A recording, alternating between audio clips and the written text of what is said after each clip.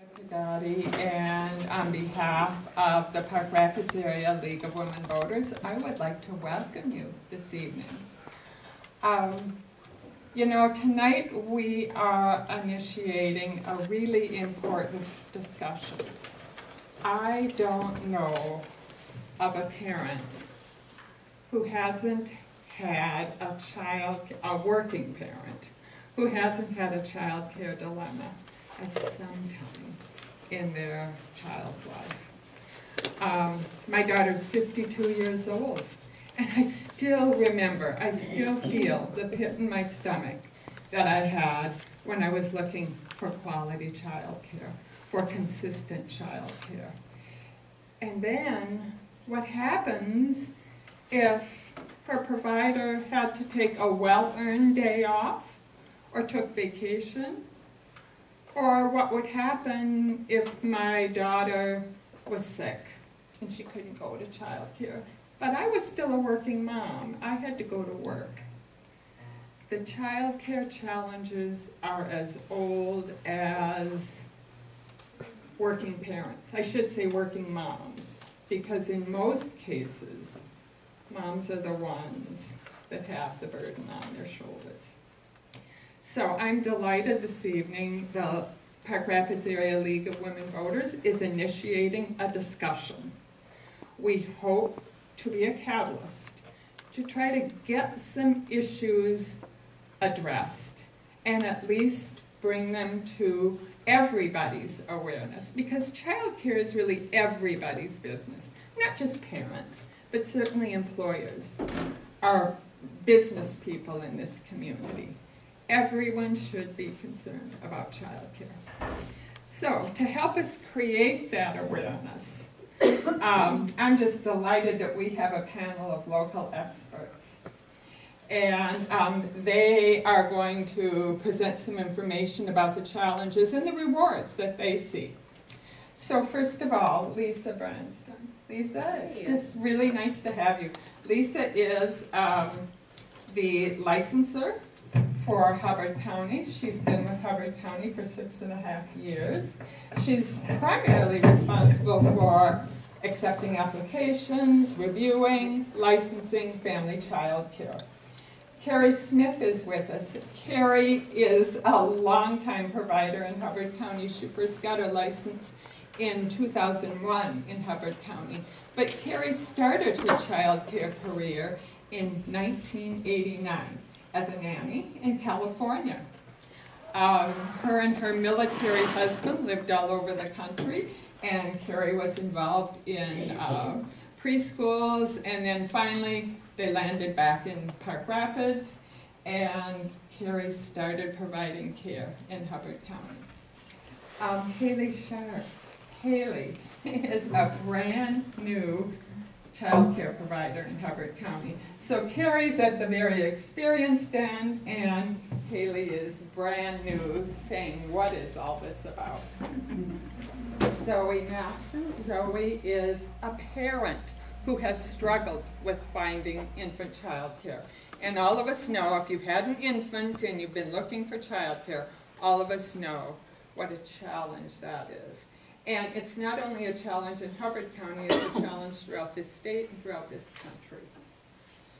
And then Jennifer Toll. Jennifer has been in kind of the child care, child protection, licensing child and adult care foster homes for 6.5 years. She previously worked in Cass County, and now she works in Hubbard County. She's also the secondary child care licensor in Hubbard County.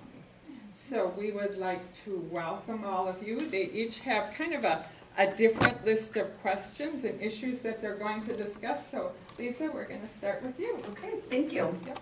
As Leah said, I'm Lisa Brandstrom, the primary family child care licensor for Hubbard County. It'll be almost 6 years that I've been in this position, so enough time to see all different sorts of child care.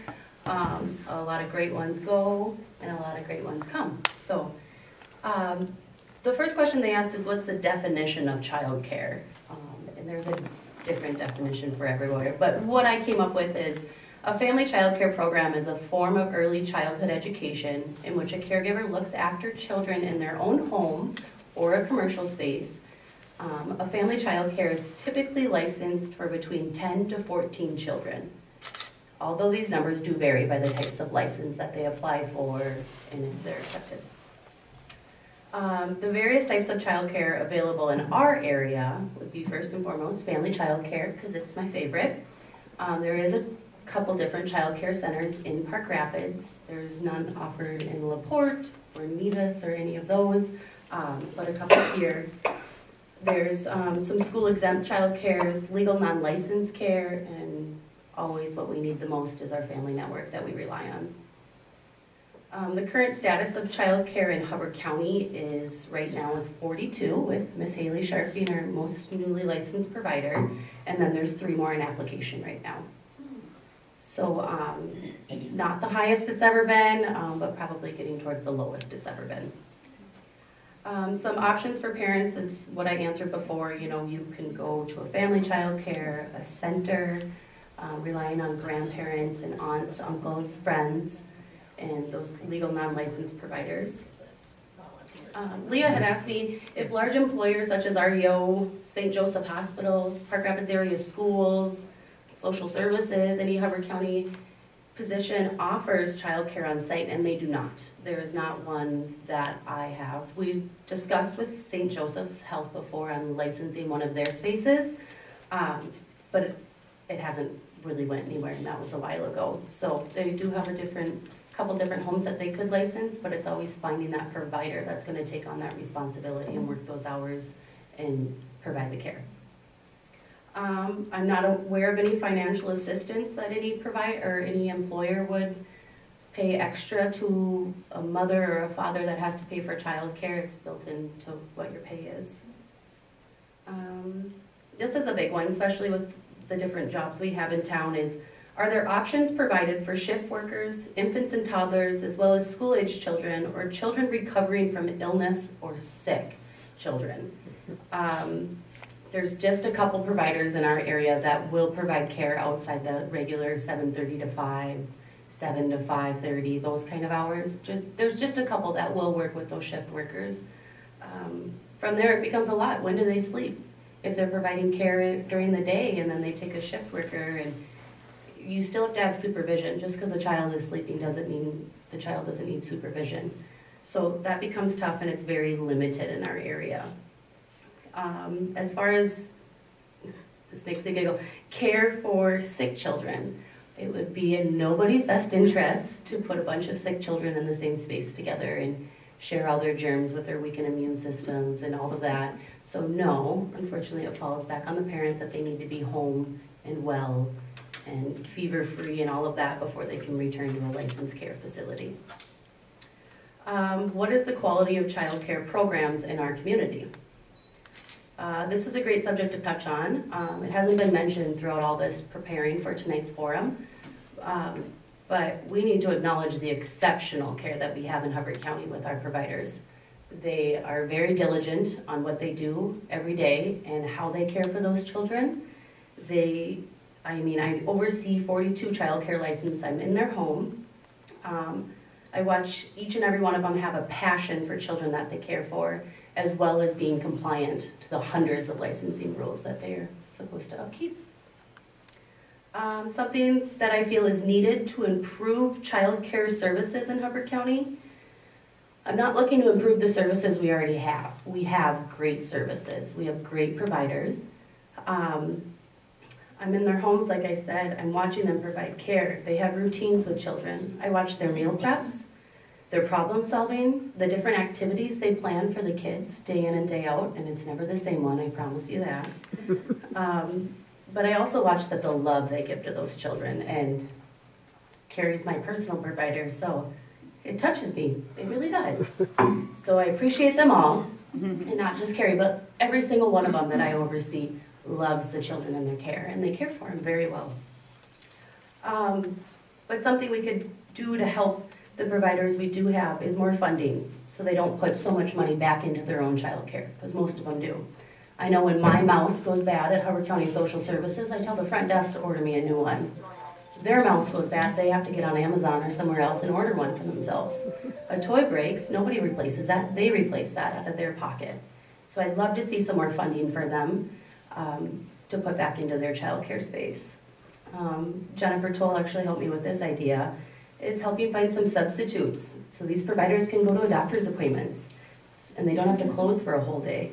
Or they can go to their kids' sporting events in the afternoons or evenings without having to think of 10 different families that are gonna have to leave work to come pick up their children early so they can go be a parent to their own families. It'd be tough. You have to be background studied and have certain trainings, and potential putting a stranger with 10 kids that have never seen you before. But really these providers work at least 10 hours a day with zero breaks whatsoever. And they deserve a break too without having to think about the impact it's making on the 10 people or the 10 families enrolled in their care. Something else I hope to gain from this forum is more individuals thinking about making a career change and feel that this is it. Somebody's talking to them right now. This is my time to change.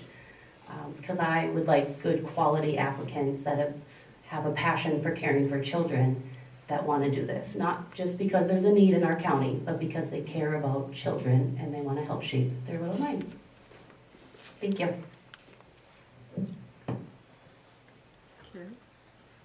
Yeah, that's okay. Is this good? Yep. Hi, so I'm Carrie Smith. I think I know some of you out there. I have been a childcare provider for a long time. I did start with being a nanny in California right after high school. I was barely 18 and I took off and signed with a nanny agency and went and explored the world. So I was the United States, so it was great. We were given some pretty specific questions, and of course I have a soapbox I can get on, but I'm going to try to keep it brief. And I also need to put my glasses on to read it. So one of the questions we were asked was, what do childcare providers expect from parents in terms of timeliness? And so what I'll say to that is, obviously, we have business hours because we have to. I usually enroll families based on my current family's working hours and commute time or school hours. And so if I have a contract with a family and everybody's scheduled to be gone by 4:45, that's my time limit. I expect them to be on time. I live right in town, Park Rapids. The daycare house is right in town. It's pretty easy for everybody to get to me on time. It's, you know, usually if there's snow, it's not that big of a deal because I leave enough time for that. Some of the issues that can happen with that is, as an example, because there's such a shortage for childcare, this year I filled in spots that I wouldn't normally fill in with part-time families. I almost never do this, but because there's so many people that needed childcare, I have some kids that go to preschool 2 days a week, and so I have several part-time kids that come 2 days a week from 8 to 3 when my preschoolers are gone. The issue with that is if that 3 o'clock family's late picking up and my bus comes at 3:15, I will be over capacity when those kids come off that bus. So it can be it's a balance. You have to find a balance. And so the family is thankful that I enrolled for those part-time spots, really understood that it needed to be by 3 o'clock so that they could have their snack and be ready to go before the bus came with my other kiddos. That's probably it for timeliness.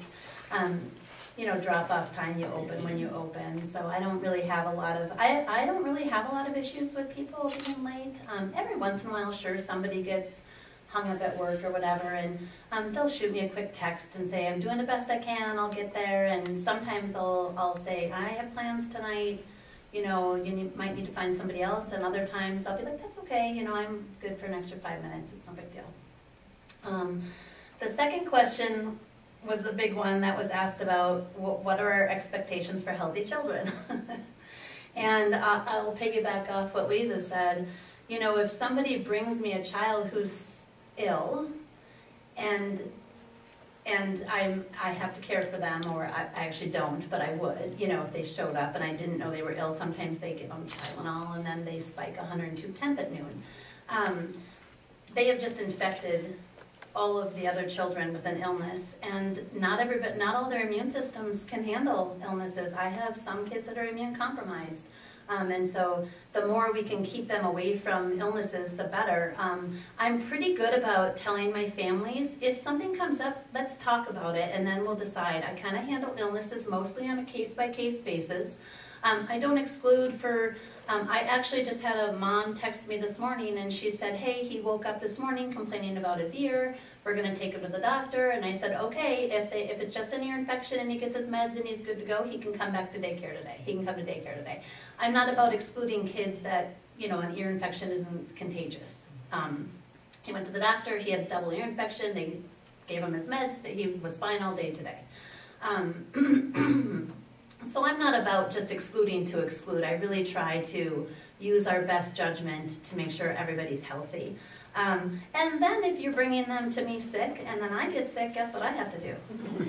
I have to close, and then nobody has childcare. So that would probably be the biggest issue. One of the things that I stress the most at my orientation visits is we need to communicate about illnesses, whether it's in your family, at your house, you know, they were at the neighbors and they had COVID, and, you know, I don't exclude because they were maybe in contact with somebody, but it just gives us a heads up so that we know to watch for stuff.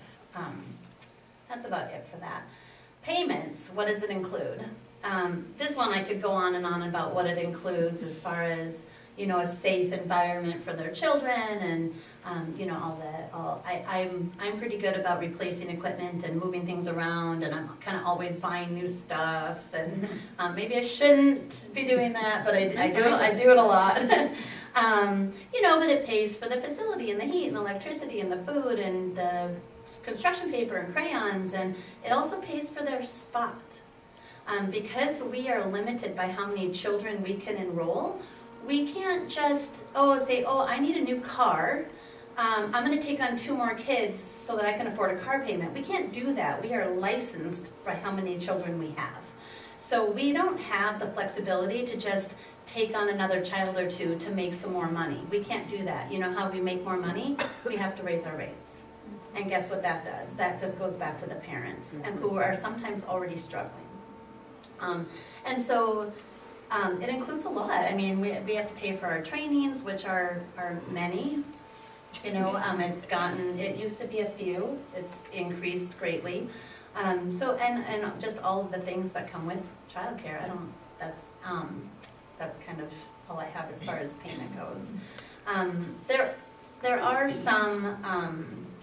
some programs to help with childcare, but you have to be very low income to qualify. So it doesn't really help those middle-class families that are just kind of struggling, you know, maybe living paycheck to paycheck, could maybe benefit from a little help. Don't necessarily need it, but it would help them along. They don't qualify for any of the programs that are out there. So that would be something that would be nice to see, something for more of those middle-class families.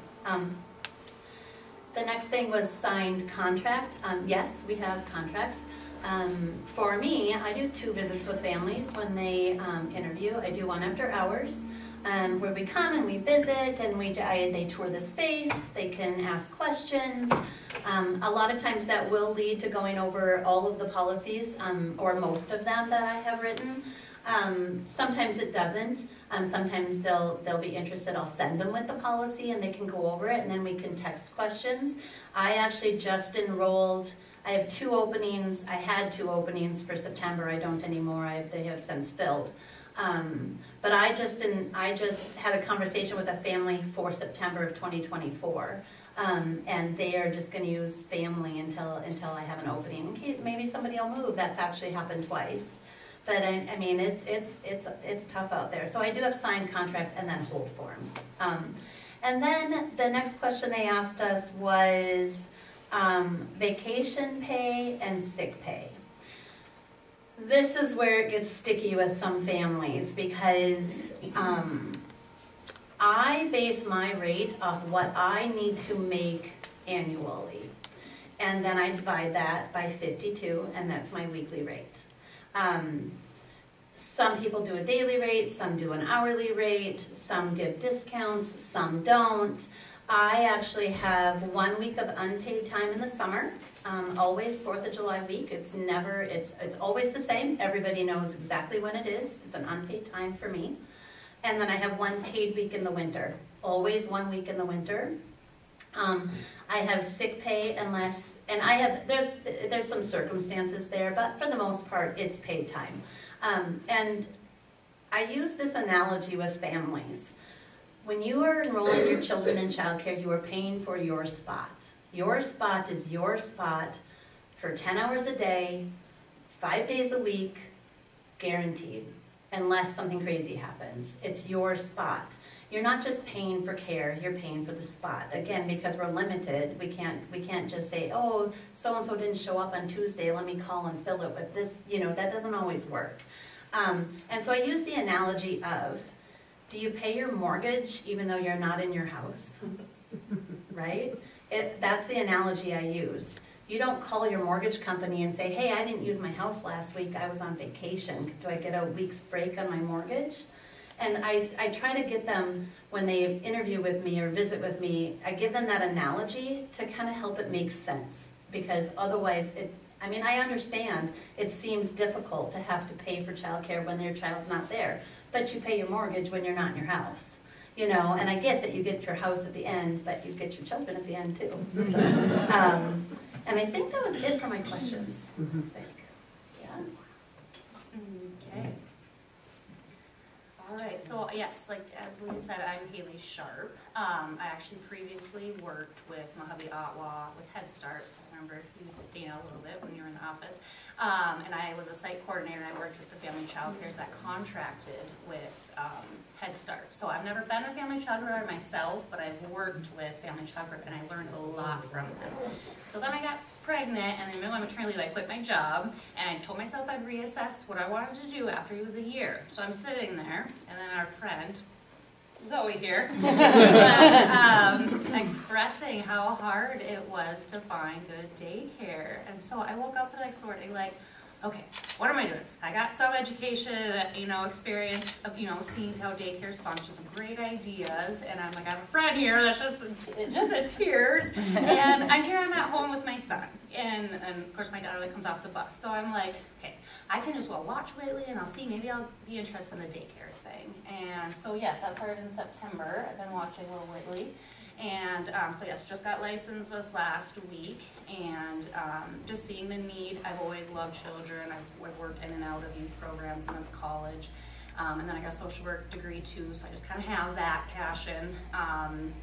And yeah, so I didn't come as prepared, but coming at new. So I just finished my policy book literally like a week ago. So Carrie went spot on. She's a veteran. She knows. I think the only thing different, what I found hard about the policy book was, what do I do for sick days?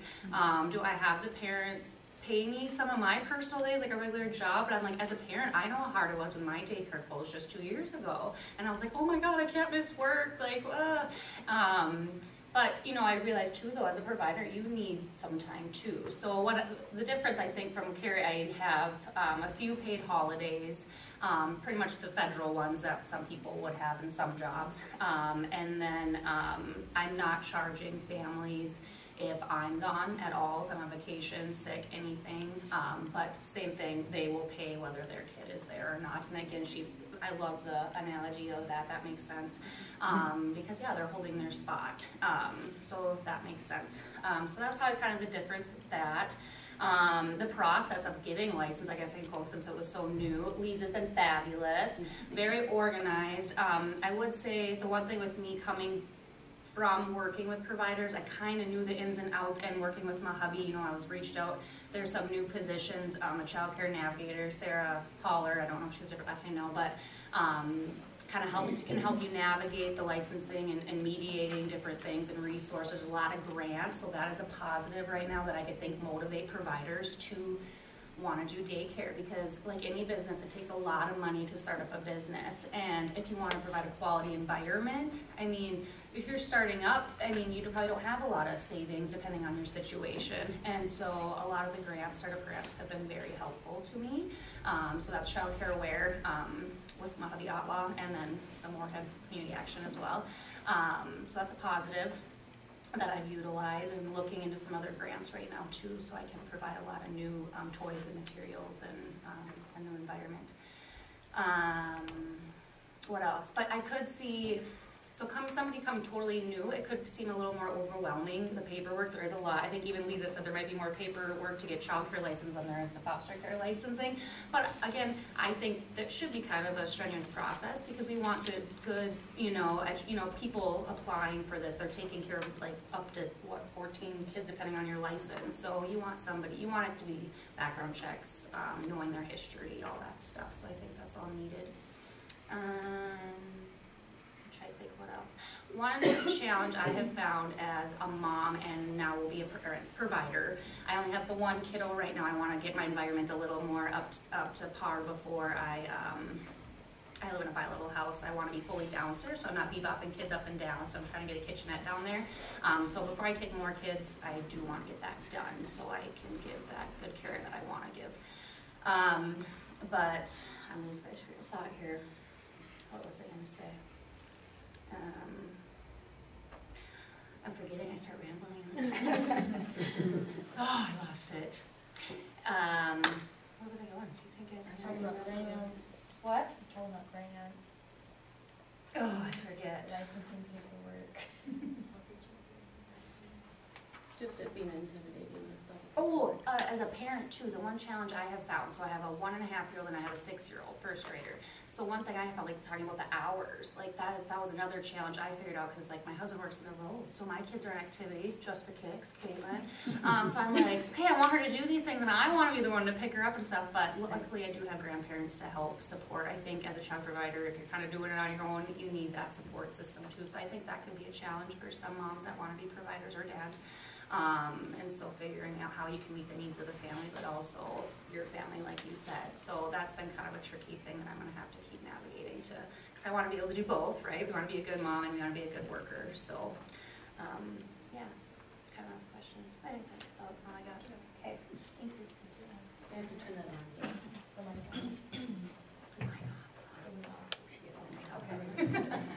on. So my name is Zoe Matson, and like Haley said, my daughter, she is just turned 16 months. So I found out I was pregnant with her, actually like this time, 2021. Everyone kind of says when you find out you're pregnant, you tell your significant other, and then you start calling daycare. You don't really have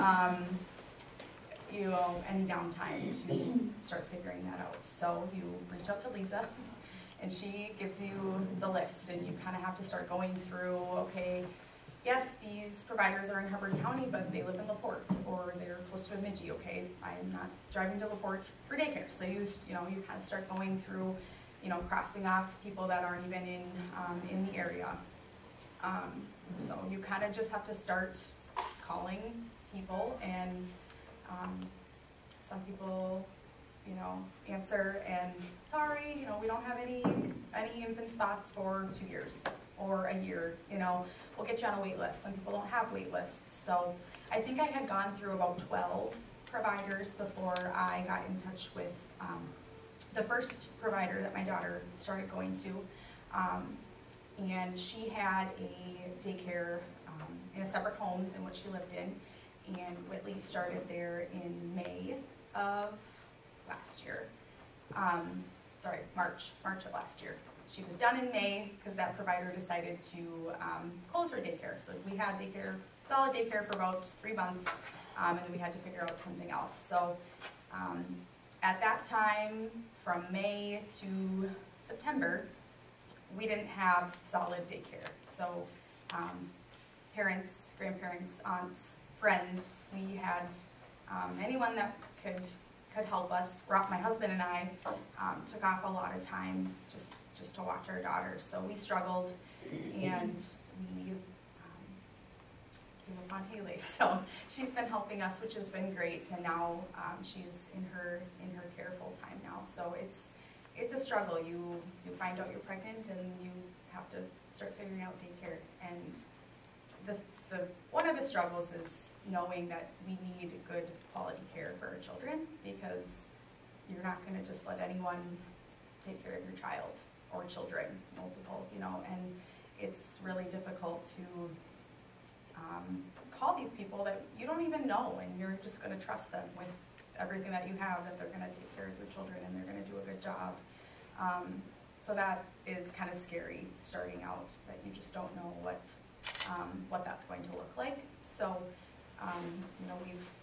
our first provider was great, and she had a assistant, and her her mother-in-law would come once a week and do activities with the kids. So she had help, which was great. But that, again, too, you don't, assistants, we would love more people to be able to come in and help these providers too. But that's just, another risk that you take, just having other people within the home or within the daycare itself. But yeah, we're struggling in, all communities, I feel like, all over the place with just having good quality care, and being in a good place to have your kids, because you just don't want them with anyone.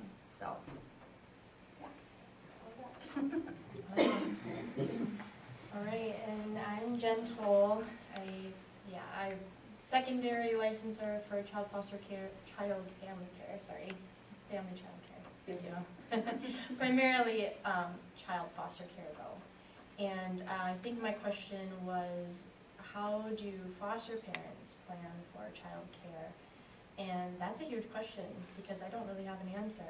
Typically when people are applying, I explain similar to what everyone has said here. You can pay to hold a spot. Financially, that's not usually feasible.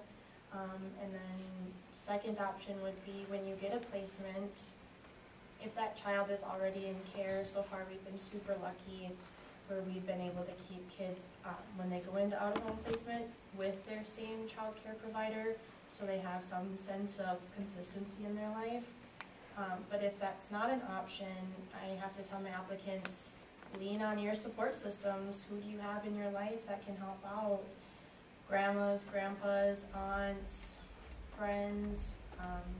So as far as the foster care world, that does make things more difficult if we have placement needs.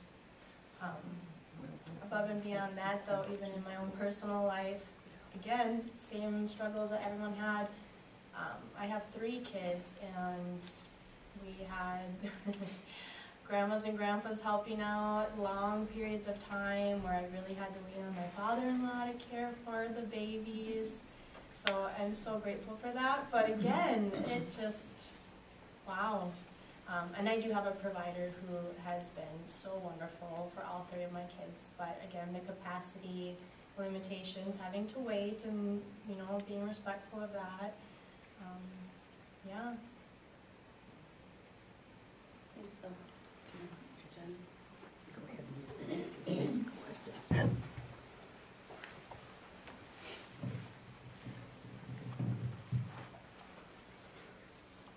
Ladies, thank you. My goodness. It's just overwhelming to see the dedication and the care that you provide to our little ones. We have time for questions. So, would anyone like to ask a question or a clarification or talk about issues that they experience?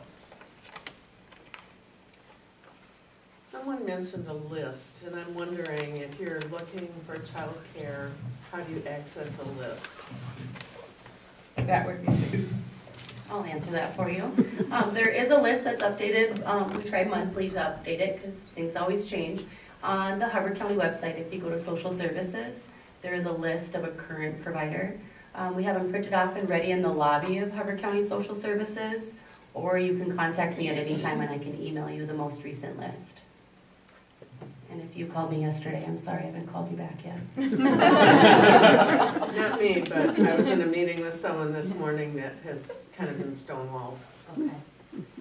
If I could just piggyback on that, there is a DHS state license lookup. So if you want to look in the surrounding counties, it has all of the active licenses and then any that are on pause or.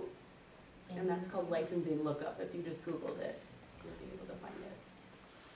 Other questions? Yes.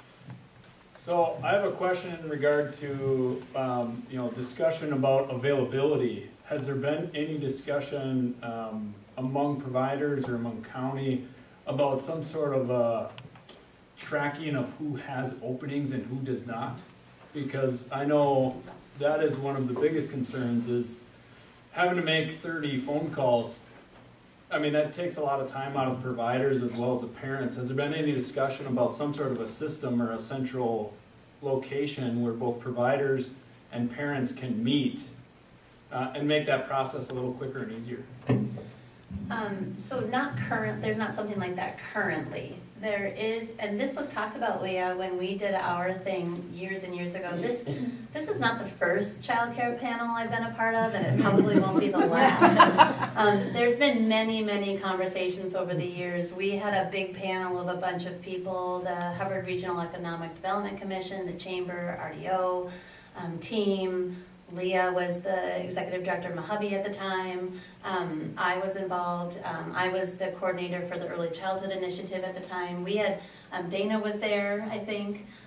It's not the first time it's been talked about. It probably won't be the last. And we talked about something like that then. Nothing ever came of it. It's a great idea probably, but there was never any follow through. What I will say is now, is that the current child care providers, or at least most of us, the ones that we know, a lot of our trainings are now, I'll just piggyback real quick, a lot of our trainings are now online, so we don't meet in person as much, so veteran providers like myself don't always know about or get to know newer, younger providers, which is kind of something I miss. I liked networking with other providers, but we do have a private Hubbard County provider Facebook group that's just for licensed providers, and we post in there all the time, hey, we're getting these phone calls, does somebody have openings? And we will pass on phone numbers.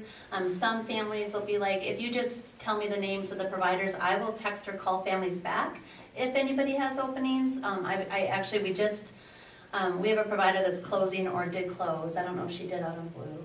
She's closing, another one's going on maternity leave, and another one is closing for the summer, all at the same time right now. And so our phones have been ringing, and we've been sharing that information with the providers. There's maybe, I don't know how many are in that group, 20 of us maybe, 25, so about half of the Hubbard County providers are in there. Maybe Haley's not in there, I don't know if you knew about it. Roxanne, okay. Yeah, so I mean, we do talk with other providers, we do share, and I will always tell families, check with Lisa, maybe she knows somebody who's in the process and close to being licensed who has spots to fill. Our providers will post in there, hey, I have a family of 3 moving in September, I'll have 3 spots, and so we do share, we do network with other providers, or at least as many as we can. But yeah, maybe a good spot online where somebody could search, I guess. The Parent Aware website has, we have to report, so that's a whole nother discussion, the Parent Aware Quality Rating Program, if anybody's any questions, but we do have to update our profile there that talks about if we have openings or not, so I think that's it. Dana, can you speak to that a little bit through Child Care Aware? I know at one time. Sure. Talk about that a little bit. Yeah, thanks. My name is Dana, and I work with Mojave Lead Action, and I'm the Child Care Programs Director, and I'm just really so happy that this is happening and all of you are here. Just a little bit about your question about programs that are licensed. In addition to Lisa's list at the county or the DHS licensing lookup, there's a website called parentaware.org. It is a state-sponsored website, and you can go on there and do a search. You can type in your address, and you can search for family child care centers, schools, or Head Starts, and you can say how many miles around your address you'd like to find care, and it'll give you a list. So that data comes right from the state of Minnesota. And how are people made aware that it exists? Yeah, so Parent Aware started, well, first let me say, Parent Aware is a program. This website lists all programs, no matter if they have a Parent Aware rating or not.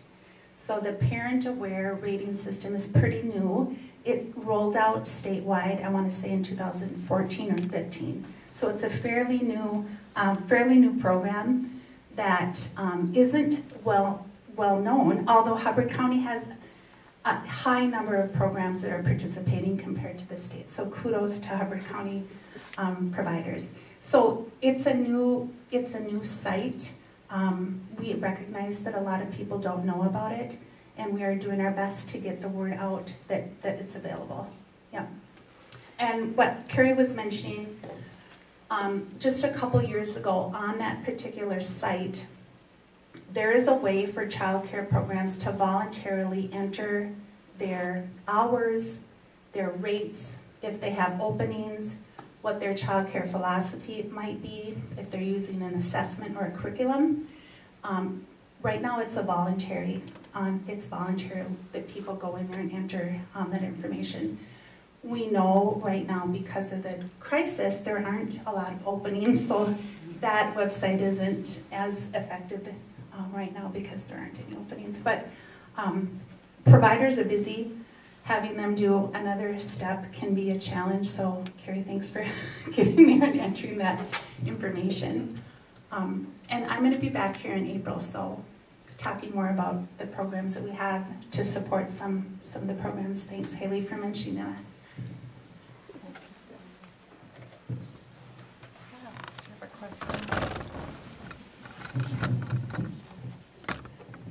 Thank you for doing this program tonight. Appreciate all of you. I want to ask, and you mentioned the networking, how to network with the Hubbard County schools, with teenagers, and how to help them be aware that this is, there is a need. What do you think about that?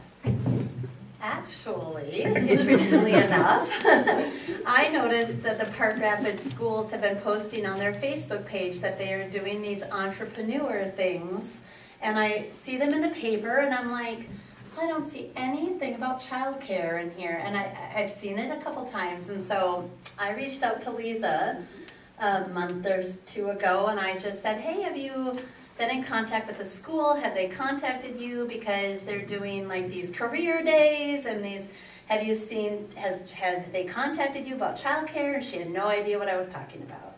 So I reached out to the school, Crystal Murphy, who's kind of doing a lot with it, and I sat at a table representing childcare at Panthers First 2 weeks ago? Yeah, 2 weeks ago. And I will be back in April and again in May. And so we did have quite a few kids come to the table and kind of see what childcare is all about. But not only that, not just for them to get into childcare, but to be in their minds that they're going to need childcare as well.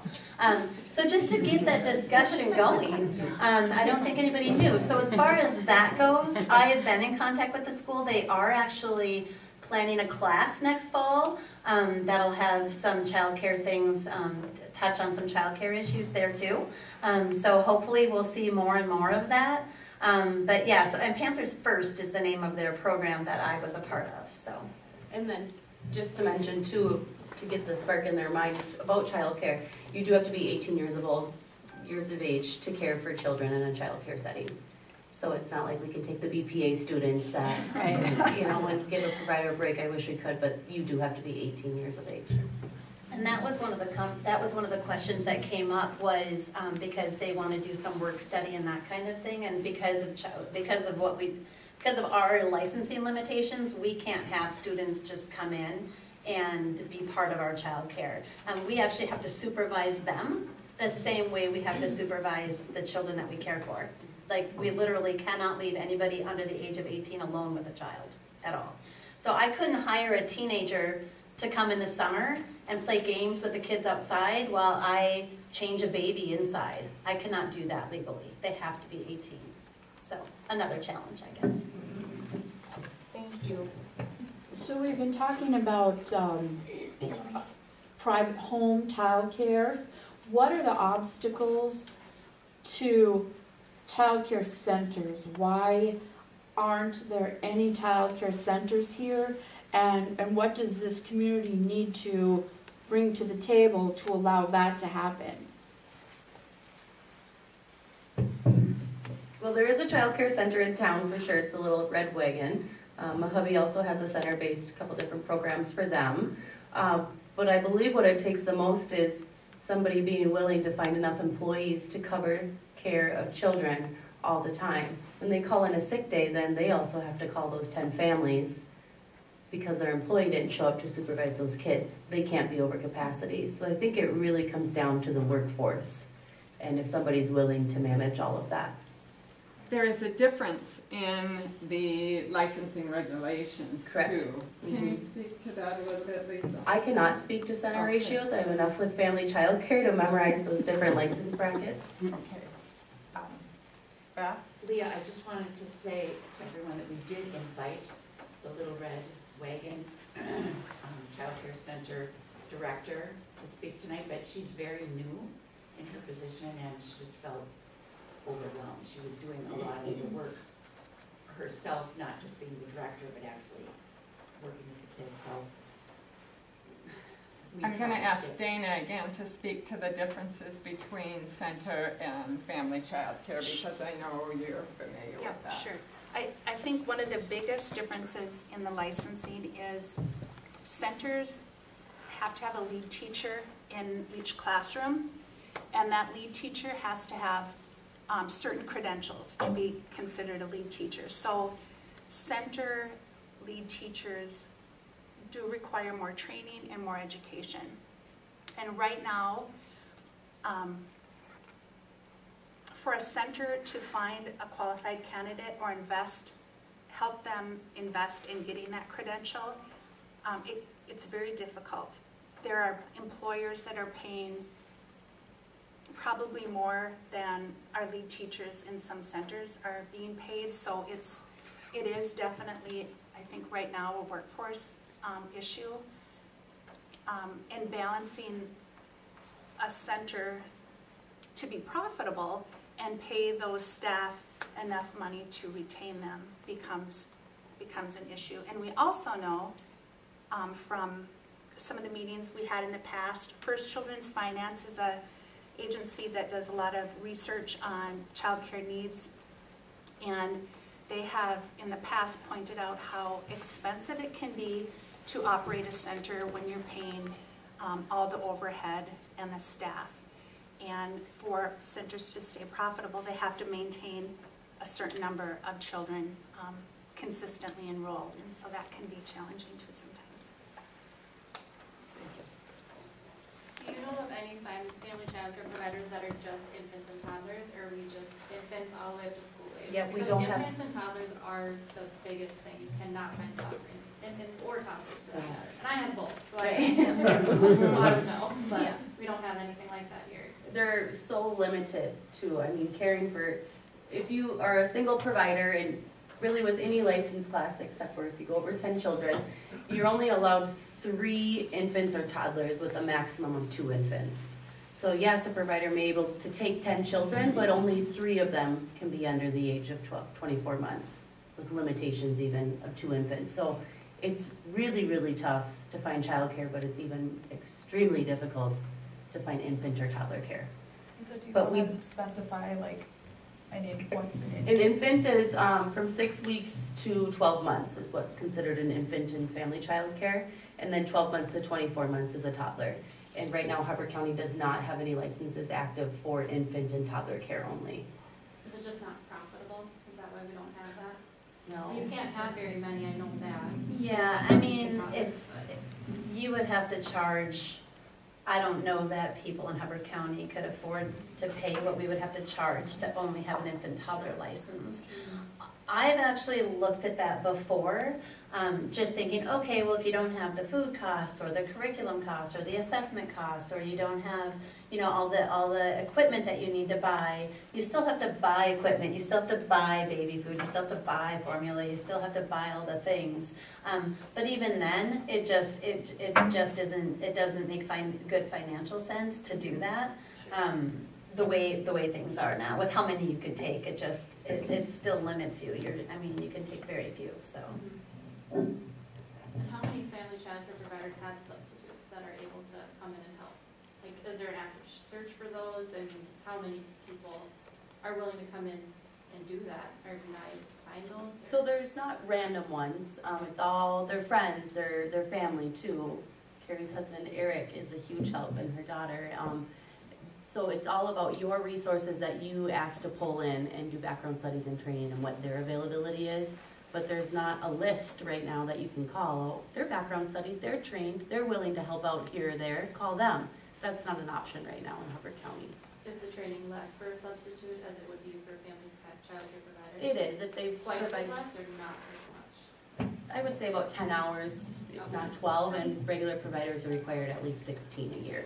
Yeah, I don't think it's a huge difference, and that also depends on how many hours you use them too, because you have substitutes for so many hours, or if you go over those hours, they have different things. So like, in my case, I am probably one of the most fortunate providers in Hubbard County because I have a husband who works shifts that allows him to be present a lot.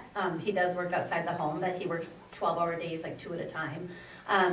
And so I'm really fortunate that my husband will do, and my daughter is also a sub for me, and my daughter-in-law also.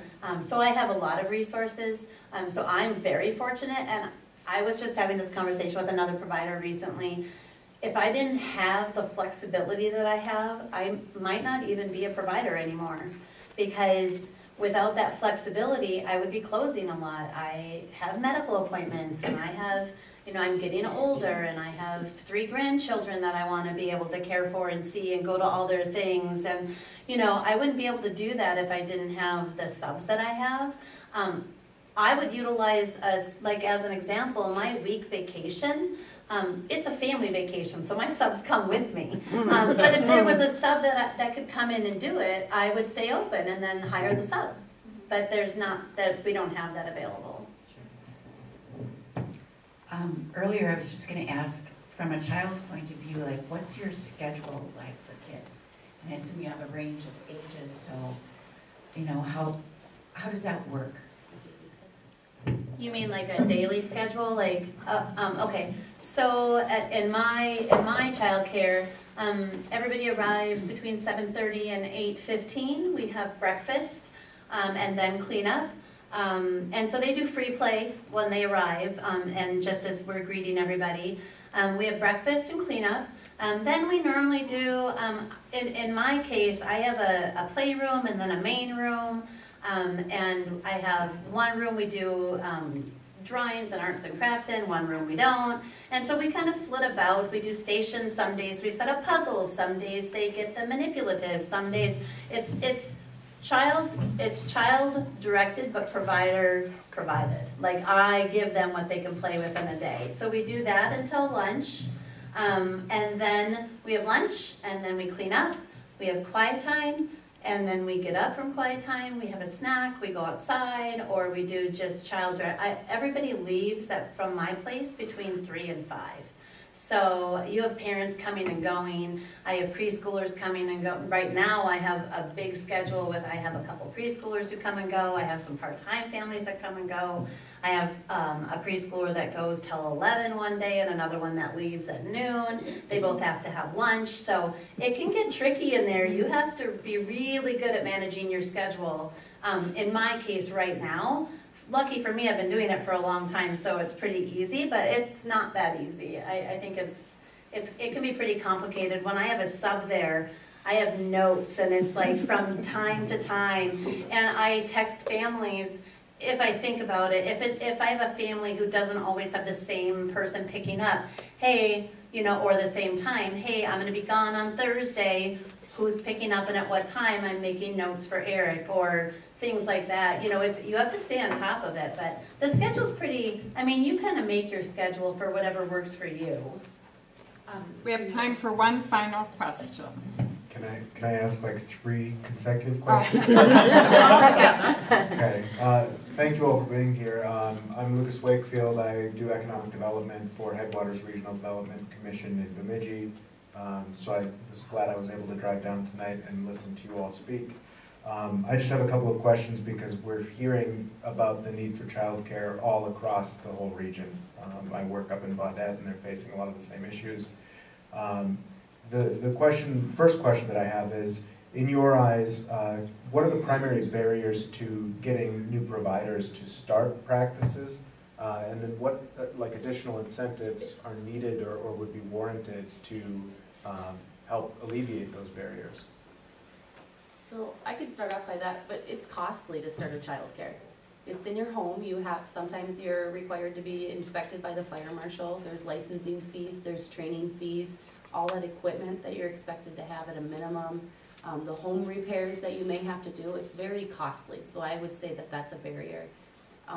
The time, if you're working to try to start a new career and all that, the time to sit down and fill out grant paperwork, or all the different applications that you have for that.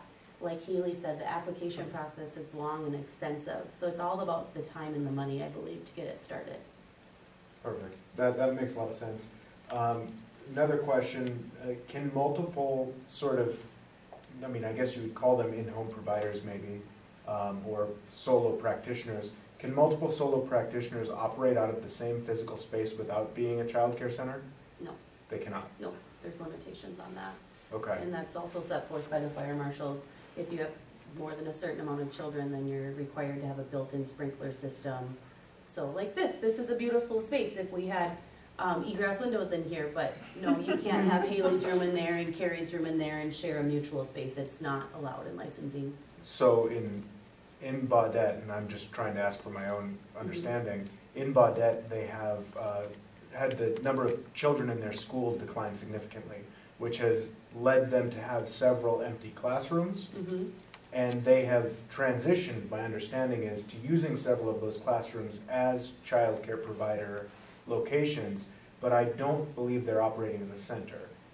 So it's a special family child care is what that's considered as, which is even more extensive training and doable, absolutely, but more training with it, more planning, having an exact plan on who's using the bathroom at what time and who's using the cafeteria at this time. You can't put all 20 children together at the same time. Okay, and then just 2 quick ones. Sorry, I apologize everyone. Would you, and this may be a question for you since you spoke to this a little bit, is it safe to say that the economies of scale achieved by having a larger child care center are generally outweighed by the other expenses associated with having a center? Is that why there aren't very many centers and there are a lot of in-home practices?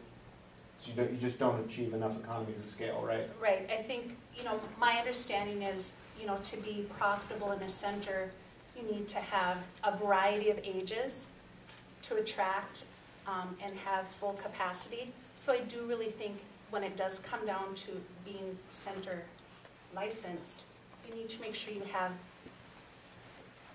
enough families looking for care that want to enroll at a center in your community. Thank you all. She took the mic away, I guess. Yeah.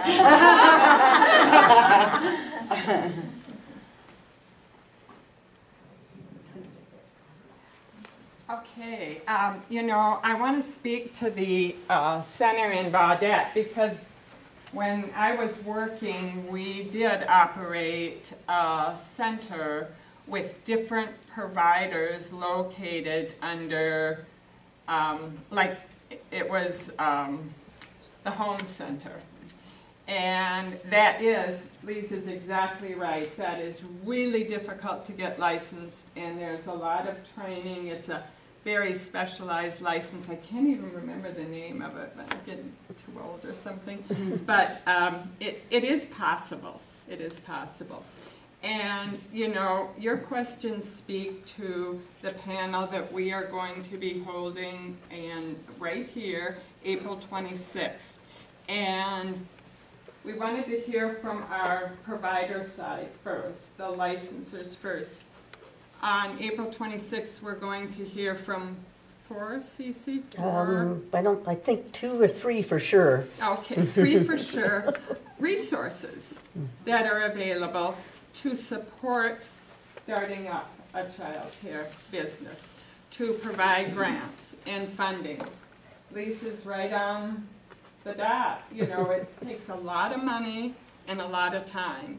And it's difficult. It's really difficult. So, April 26th, we'll start the other side of the discussion, and certainly we hope that you'll all be here that evening too.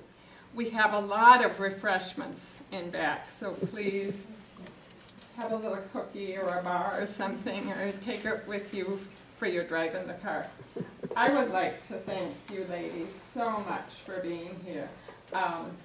And Cece, certainly you have stirred this initiative. Lisa, you've been really instrumental in helping select the providers to speak tonight, so thank you very much. Thanks for having us. Yes.